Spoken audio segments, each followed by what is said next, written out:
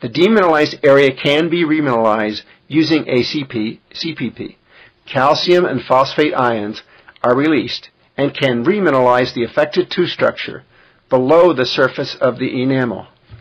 Regular repeated exposure to ACP-CPP can reverse white spot lesions without removing any tooth structure. Several products are available that contain ACP-CPP.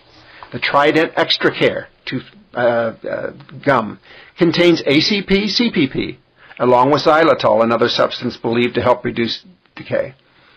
MI paste contains ACP-CPP, which helps to remineralize the tooth and to reduce dental sensitivity. MI paste Plus contains this ACP-CPP and has the added benefit of 900 parts per million of fluoride. MI paste and MI paste Plus are significant parts of my regimens in my office to try to control caries in high-risk patients. MI paste can be used for white spot lesions, for remineralization, to reduce sensitivity, during orthodontic treatment, and for high-risk caries-prone patients. MI paste Plus with fluoride can be used for all of the above and for situations where extra protection is needed.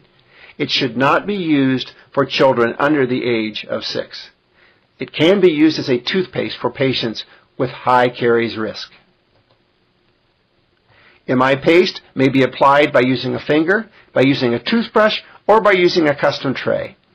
I have found that the best compliance occurs by fabricating a custom tray for the patient and developing a very regimented protocol for wearing every day.